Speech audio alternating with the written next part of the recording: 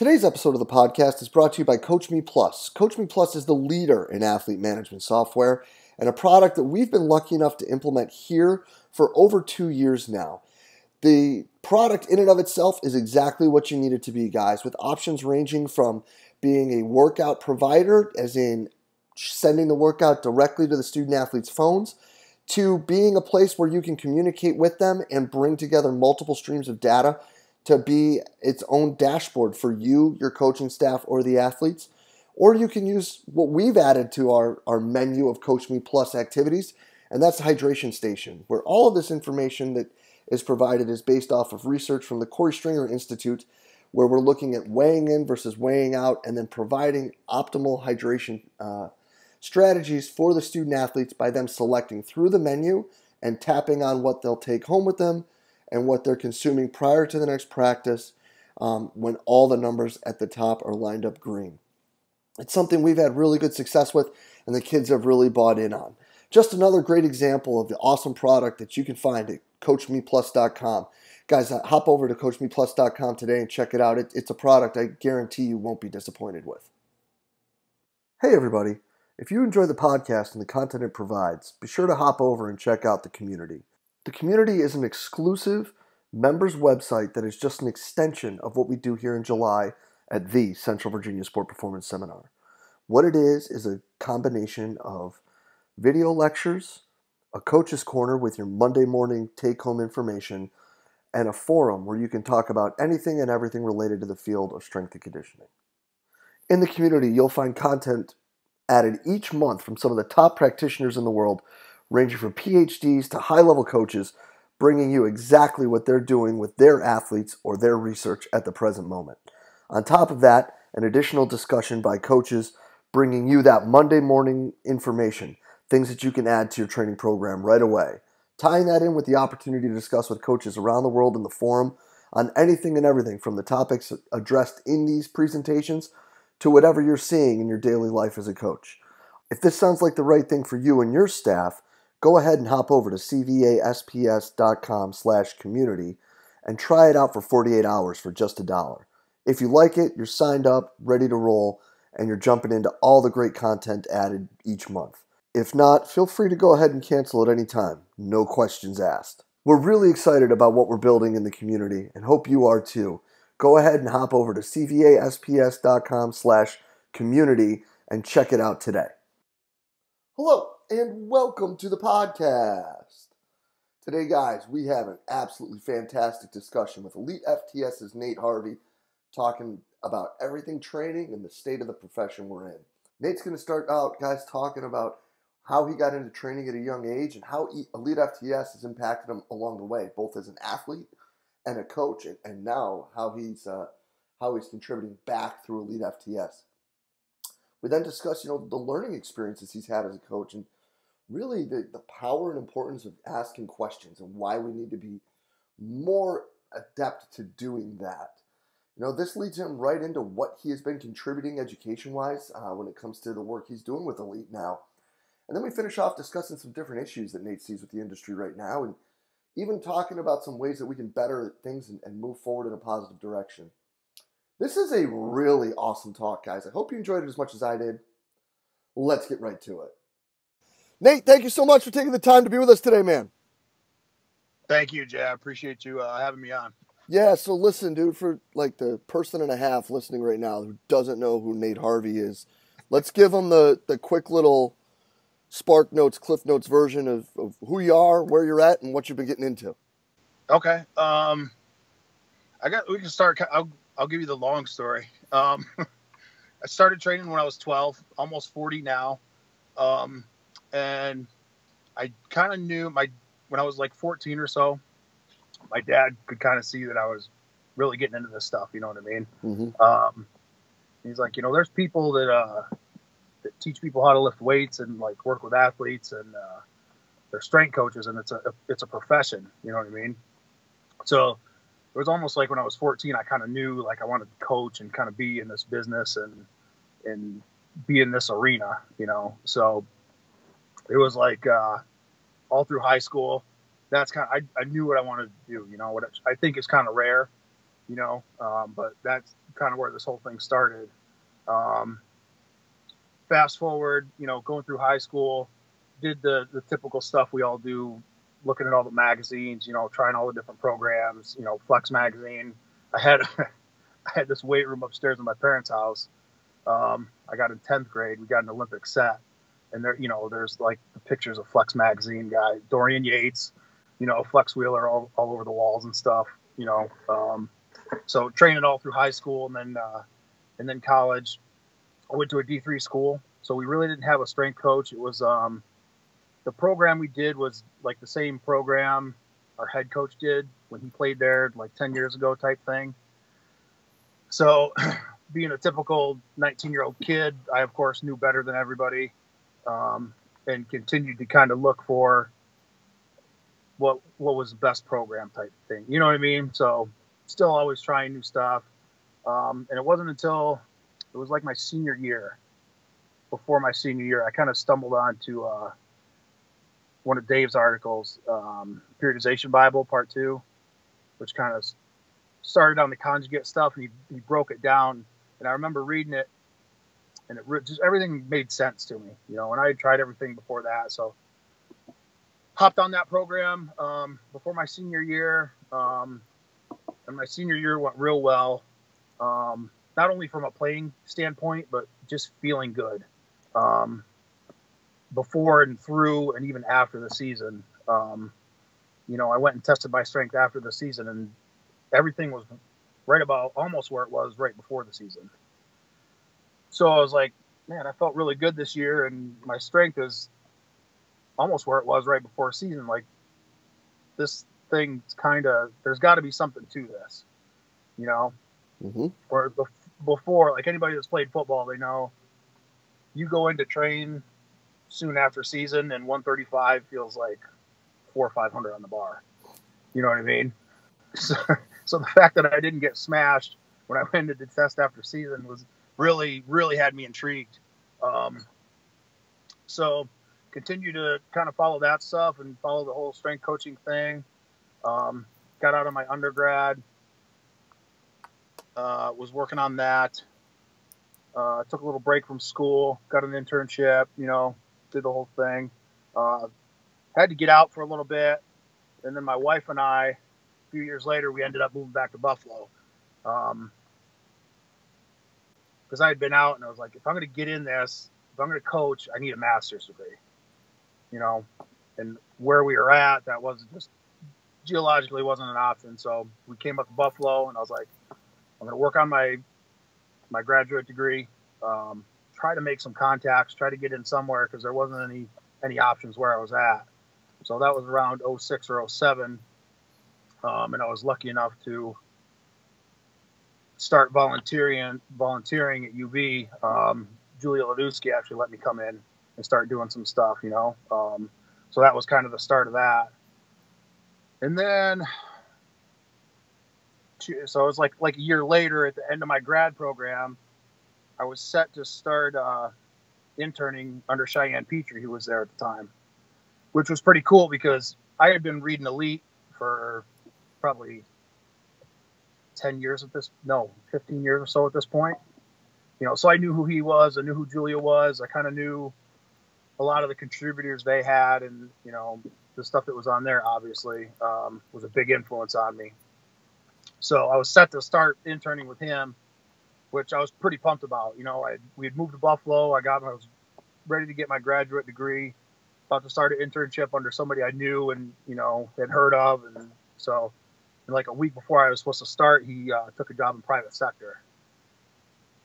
So everything was kind of up in the air for a little bit, a couple of weeks. So started my final internship, and we didn't have a director at the time. So there was a couple of weeks. It was just, the assistants and me kind of running things and helping out. And then a couple weeks into it, Buddy Morris got the job. So being a longtime reader of Elite and then having Buddy come in, it was, I went from kind of panic to what am I going to do to this is perfect, So when that was around 07, so I did internship under him. And then I continued to volunteer for the rest of the year. So it was another 6 months or whatever. I just came in whenever I could, would help out wherever I could. And then Buddy actually offered me a job. But a couple weeks before I was supposed to start the job, he went to Pitt. So it was kind of the same thing again. But it ended up working out. You know, they brought me on. I was there for, we also had Paul Childress there at the time so we had three contributors of Elite who I had been reading and following for, you know, the past few years, who I was now able to work with. So it was really cool. So then stayed at Buffalo for about 10 years. I was the head guy of Olympic sports the last 4 years I was there. We had a lot of success, had a lot of good kids. And then that ended. And then I've been with Elite for almost a year now, working for them. But I've been sponsored or on the coaches board for a year and a half now. So it's pretty cool. I talk about this a little bit when I go and do clinics and stuff. You know, probably one of the top 5 big reasons I was able to achieve that goal and become a coach was the top 5 reasons was the information and the people I met through Elite. So to kind of come around full circle and be on board, you know, with them now is very cool, and it's going well. I'm happy to be where I'm at. So that's the long ass story of how I got here and what I'm doing. That's freaking awesome though, man. And I think that the thing that really kind of hits home with me, one, being an upstate New York guy, you actually know why Buddy hates Buffalo so much. And 2, I think that kind of footprint, whether he understands how big it encompasses or not, that Dave has in our profession, from people who have only spent a couple days with him like me, you know, but have read the coach's logs since it was, you know, X and 62 and H, you know, from back in the day when Tom's thesis was put up there, and it was like all of a sudden we're looking at all of these things completely differently to now is really spectacular. Because, you know, you list names like Childress and Julia and, you know, obviously Buddy and Cheyenne, and it's just like, that's like a who's who of coaches that when I was starting, were people that I wanted to emulate. Yeah. And it's really fascinating. Yeah, it's and part of the reason I originally reached out to Goodwin when I got on board with Elite. I originally reached out to Matt Goodwin with kind of a business question. I was kind of starting to think about maybe putting a book together, and you know, I kind of knew the name I wanted to go with, Conjugate U and stuff, and so I just emailed him. I'm like, hey, what do you guys do for like trademarking? Because I was thinking about trademarking it or whatever, you know. And he emailed me back and said, hey, Dave's going to call you in about an hour. So that was kind of my first contact with them and starting to kind of get on board. And it's funny you say like the impact and footprint. You know, Dave mentioned that we kind of been looking at you for a little bit, but we really don't know what you want to do or what plans you had for the site or whatever. But it was interesting to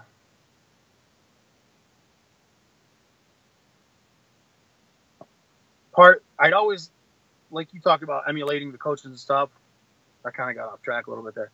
I was like, yeah, I would love to contribute to Elite, but like, what can I offer? You know what I mean? Mm-hmm. But then I got to thinking, like you mentioned the names that I mentioned and stuff. I'm like, if I can take 40-50% of what I've learned from all these really great people that I've been lucky enough to be around and kind of spread that information out, that's going to help a lot of people. You know what I mean? So you mentioned like the footprint it has and the effect, you know, that was kind of the thing that clicked for me. It was like, if I can get just a little bit of this information out, it's going to help a ton of people, you know. And being on the phone with Dave, and he spent like an hour and a half with me talking about business and all sorts of, you know, just out of the blue, you know. So it was pretty cool that you bring that up. Yeah, because, dude, I had the freaking luck to be able to sit down and have him on our show, and we talked for like 40 minutes after about like, what are you trying to do with all this? Where do you see this going? What are you trying to do? And like things that he's seen and like ways that he's moving and how he like, I mean, dude, like this is Dave Tate. Like to me, there are very few people in the strength and conditioning world who are above Dave Tate when it comes to like impact on what we do. And he's like, I take 2 hours a day or an hour a day and I answer every single question I get on Instagram. Yeah. I'm just like, do you know how many questions this poor guy probably has? And like 99.99% of them were probably searchable in the Q&A. Right. You know, and I'm just like, and if he's going to take time to do this, and he's done more for this field than I could ever like even think about even coming remotely close to. Like, who am I to not try to give more and try to be better for other people, you know? Yeah, absolutely. Absolutely. Yeah, I mean, if he can find time to do it, you know. And it's funny you bring that up, like just being on social media more and trying to get the word out about us a little more. Like, if I wanted to, I could sit on my phone all day, you know. And I'm like, and I'm not even close to what the amount of messages Dave has and stuff. You know what I mean? So I can only imagine how many freaking questions and stuff you have to go through to get through everybody. Oh yeah. But I'm saying, even at the like kind of small step I'm at, like if I wanted to, I could sit on my phone and answer questions most of the day and kill a few hours, you know. So it's pretty cool that they do that, you know. But somebody did it for him, you know what I mean? Like when I was interning at Buffalo, I'm sure I annoyed the piss out of those guys some days, just question after question, but you know, they always took time and taught me. Yeah, but I think though, Nate, what's important to say to that is another thing that Dave and I talked about, and that is you asked the questions. Like you were the guy that like, you know, like you went to Matt, who, if people don't know who Matt is, like, dude, he's the best. Like, Matt's helped us out a ton. But no, Nate, I think that the biggest thing with this, that's really the most important part, and Dave was talking about this when he was on the show, is the fact that you ask the questions and the fact that you're willing to go find the people that you need to learn from. And like, you've read the textbooks, so you have the understanding. And that's one thing that Dave really, like, he thought that was like the most important thing, is you read the textbooks and you talk to the smart people to get the answers. Yeah, and it's I think he put a video up maybe a year or so ago, which made me think, you know, like I can't tell you how many interns I've had that don't ask any questions. Yeah. You know what I mean? And I was talking with a friend about this the other day. Like, I just don't get it. Like I told you, like I was asking questions all the time, you know. So Dave brings up a good point. You know, if someone thinks you're good enough to ask you the question, you know, you should be flattered a little bit. And, you know, like he's talking about, take the time to help him out. No doubt. Because I think that's getting more rare. You know what I mean? There's that, and that could be maybe a problem with our industry. And I'm sure I have been guilty of this too. Like, you kind of think you know enough, not know it all, but know enough to get by, or you know what I mean? So probably the fact that someone's taking some time and getting some nuts come up and ask you a question is, you know, a good thing. No doubt. Well, because one, they wouldn't ask you the question if they didn't think that you had a way to answer it. Right. And number two, like,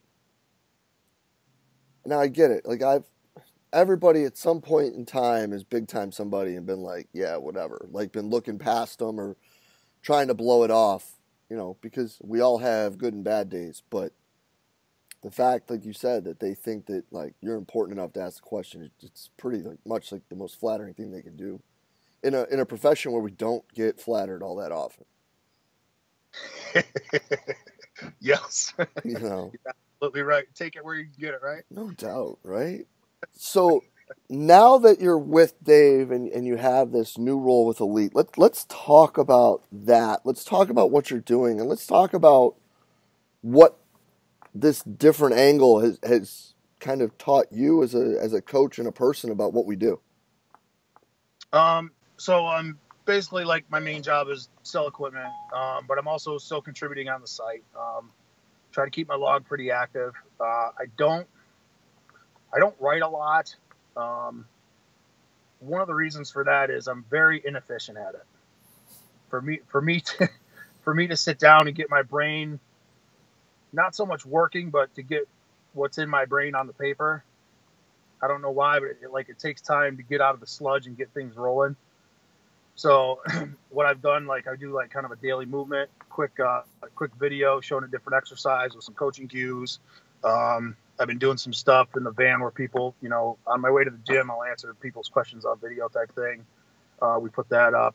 But the whole point of that is to kind of just do more outreach. I think, I don't want to say people don't know, but I think we may not be the first name people think of when they think of redoing a weight room. I think a lot of people, I think the first thing they think of is our information, which is good and what we're based on. You know what I mean? But, so that's kind of my role. I don't know that my views on the profession have changed a lot, but I think I can talk about things more because I think when you're in it, you're kind of afraid to talk about things for fear of repercussion with your job or being blackballed somewhere. There's I don't know. There's a lot of things wrong with the profession, and I hate to be the person that just sits and bitches about it without a solution. But I honestly have no idea how to fix it because it's so fucked up. No, you're completely right, dude. Like, we talk about that down here all the time, and that's why I started doing some of those My Thought Monday things, because it's like, I think the biggest thing we need to do first and foremost is to start getting people to talk about what's wrong. Like, there's so many things that, like, and I guess that even more, like, kind of piggybacking back, like, whether you think something is wrong or I think something is wrong, the fact that one of us thinks something is wrong means that there is something wrong. Yes. Like, it's not that, oh, well, Nate Harvey, he's an asshole. He doesn't know what he's talking about. It's like, no. Like, he sees a problem. And if one person sees it, right? I mean, isn't that the dumb thing? Like, you ask the question because there's 100 people in the room.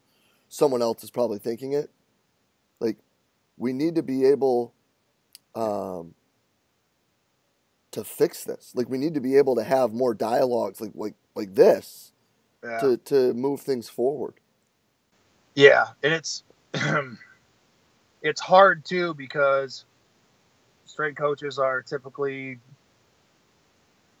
kind of gruff crowd, maybe seem a little disgruntled, so it's very easy for the whole thing to turn into a bitching session. And if you're looking at that from the outside and don't understand it and don't deal with it, you're immediately going to tune it out because you just look like a bunch of meatheads bitching. You know what I mean? Mm-hmm. But from the top down, it's messed up. I mean, what other profession do you need to have a master's degree and 2 years experience to start out at $12,000 a year? None that I'm aware of. It's unheard of. Yeah. And then when you tell people that, they're like, what the fuck is wrong with you? Why do you want to do that? And it all comes back to you want to help athletes and help service people, but everyone else is like, what the hell are you doing? So it's when people talk about a union, and that gets into a whole nother conversation, lots of union, and I'm not pro or anti-union, but there's a lot of abuse. You know, unions were started as a very good thing, but just like anything else, you get people abusing the system. And then people talk about, well, more strength coaches need to be in administrative positions. Well, okay, let's say you are a strength coach and you go and you get an admin position and you're going to oversee the strength and conditioning department. Even if that's the case, there's a very good possibility you're going to get that spot, but you still have 4 other admins that are above you calling shots. So you're just a middleman and you can't make the difference that you thought you were going to make. Yeah. You know, it's almost like government. Somebody wants to run for president to fucking fix things, and they get in the office and they find out, oh, I really don't have the weight or the pull I thought I was going to have. You know, and there is the other side too. Maybe you do get that spot and you're at a good university where things work out and you can make a difference.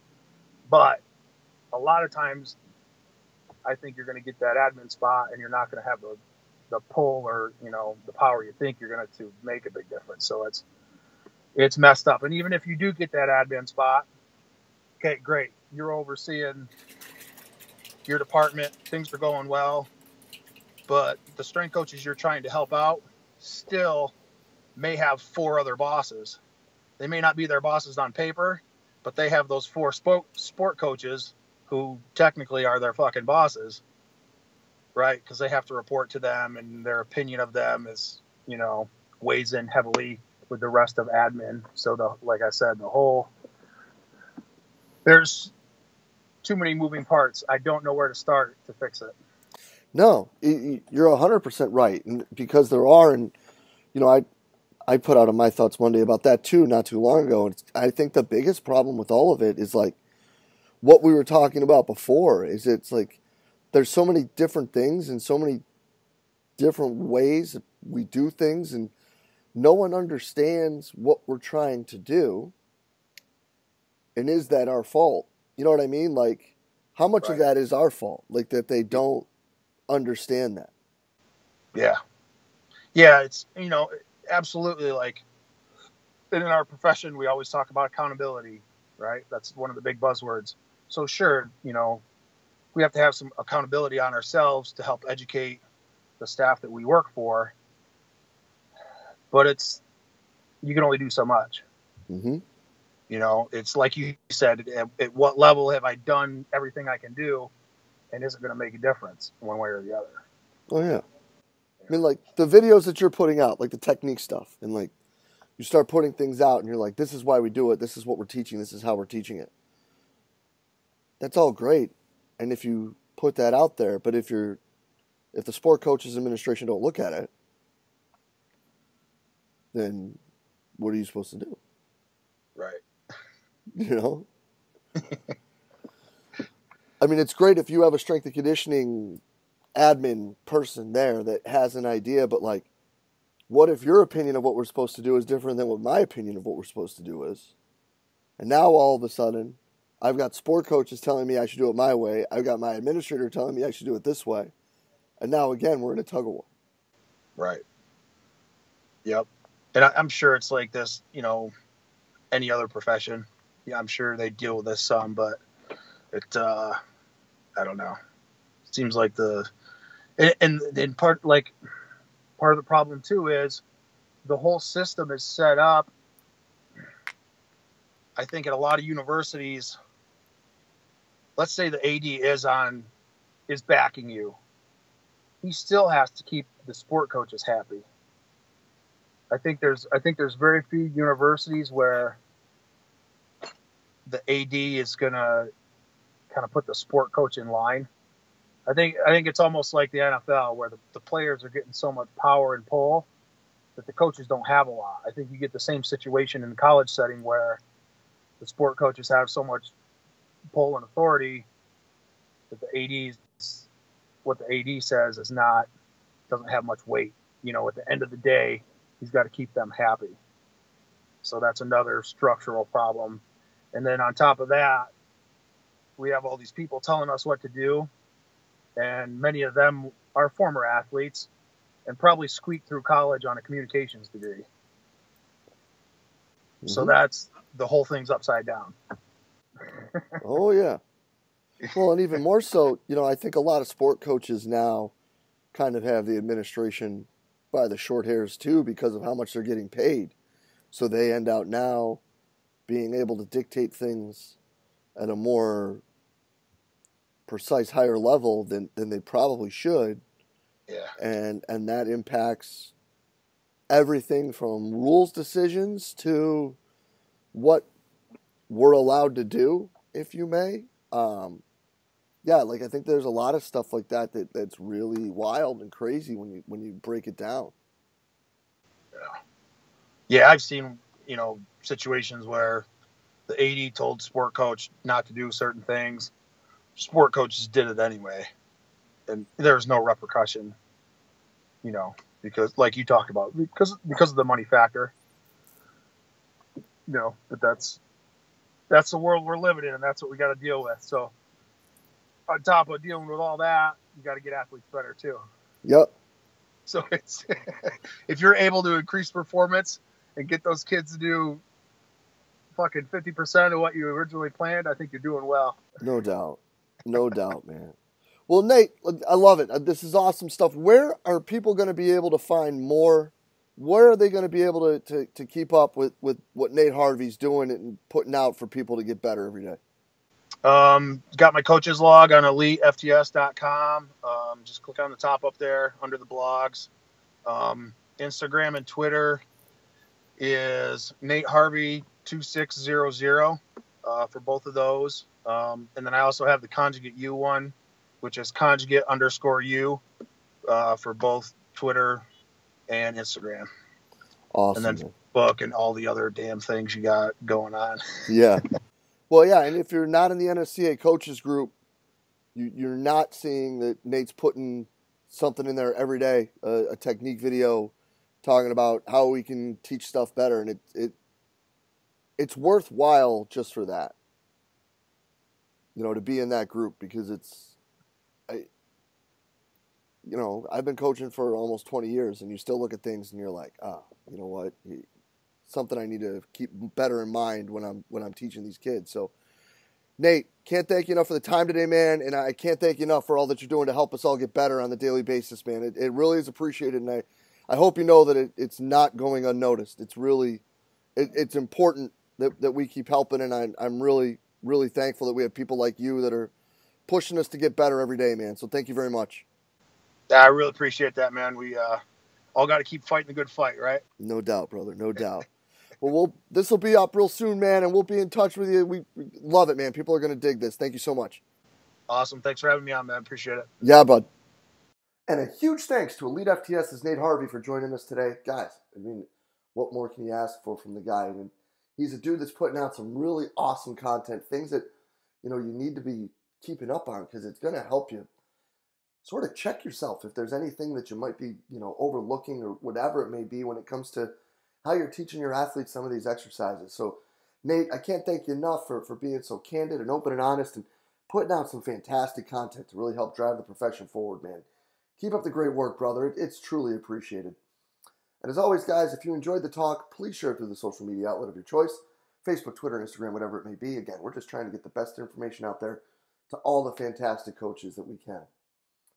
And as always, guys, thank you for everything that you do for us here at Central Virginia Sport Performance.